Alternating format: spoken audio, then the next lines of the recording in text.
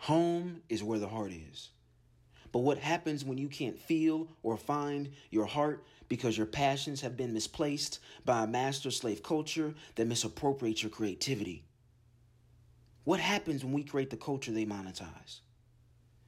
Well, it is then that we perform the open heart surgery of social entrepreneurship and think more innovatively about a new kind of wealth that generates generations from think tanks filled with masterful minds that make masterminds. This is the new rich.